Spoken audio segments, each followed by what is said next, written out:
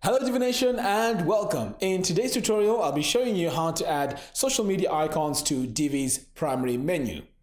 So this is the final result that we're aiming for. So without wasting a lot of time, let's dive in and let me show you step by step how we managed to create this.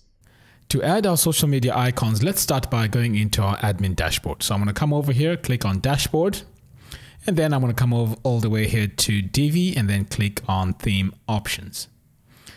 So let's go to integration and paste this code in our head section of our website. So I'm just going to stretch this so I can get to see where I last entered my code. So all you need to do here is to just make sure that the code that you're pasting goes below the last code that you've pasted, if you have any in there. And if you'd like to follow along, this code that I'm using here can be found on our post, which I'll link in the show notes below. So I'm just going to paste it here and then click on Save Changes. So now let's go and create our primary menu. So I know we have a menu already on our website, but let's just create another one for the sake of this tutorial. So I'm going to come over here to Appearance, click on Menus. So I'm going to call this Menu 2. So first of all, I need to click here where it says Create New Menu. So I'll call this Menu 2. Click on Create Menu. And then I'm going to add a few pages to that menu. So I'm going to start off with, say, about, quote, and maybe 3. Click on Add to Menu. Now that we've added this to the menu, we need to make sure that this menu is the primary menu. So to do that, you need to come over here to Manage Locations. In fact, before we do that, you have to make sure that you save. Okay, so I'm going to click on Stay. Click on Save Menu, and then I'm going to come over here to Manage Locations.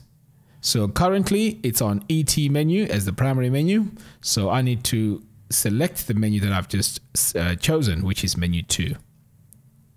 Click on Save Changes. Now, if we do a quick preview on our website, you will notice that the menu has changed. See? So that's now our new menu. Now it's time to add our social media icons. So first off, you need to come over here to custom links, and on the link URL, this is where you add your link to your social media platform or whatever it is. Okay, so if it's Instagram, that's where you type Instagram for, but for now, I'm just going to add a blank link. Next, you need to come over to this website called fontawesome.io/icons. This is where we have all the icons that we can add onto our website. So start off by searching for your icon. So in this case, we're going to search for Instagram. Okay, so we have it right here. Right, so this is the code that we're going to need. So I'm just going to highlight it and copy it. Now, if you need the direct link to this website, it's also on our post, which I've linked in the show notes below. So I'm going to add my copied text onto here and click on Add to Menu. Okay, so now that we have that in place, our custom menu here is what's going to hold our icon. So to add more social icons, you just need to follow this process over and over again until you add all the icons that you need. So let's take a look and see if our icon is showing on our navigation. So I'm going to come over here, click on Visit Site, and then we're going to come over here to our new tab, and you can see right here in the top right that we have our Instagram icon. Now, if I had the link to my Instagram account, if I clicked on it, that will take me straight to my Instagram account. So the one question that a lot of people ask in our previous tutorials is, if you have a link similar to this, how do you make it open in a new tab? Because in most cases, you don't want to send people away from your website. Ideally, you just want them to open in a new tab, and then they still have access to your website. Okay, so let's do that. So if you come over here to our custom link, all you have to do is to paste this code in this area here, and then click Save. Now again, this code can be found on our post, which I've linked in the show notes below. Now let's say you want to customize the size of this icon. So what you do is you come over here to Divi and then click Theme Customizer. And then you go to Header Navigation and then click on Primary Menu Bar.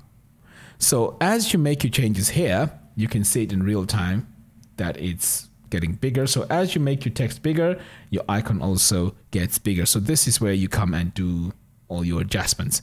And also if you change the color of the icon also changes. Okay, so for now I'm going to save and publish, and let's come to our page, refresh, and test our icon and see if it's working. So if I click on it, you can see now that it's opening on a new tab. So there you have it. Thank you all for watching. If you like this video, please give me a thumbs up and do follow us on our social media platforms. By doing so, you'll be notified every time we release a brand new video. So until next time, thanks for watching and see you soon.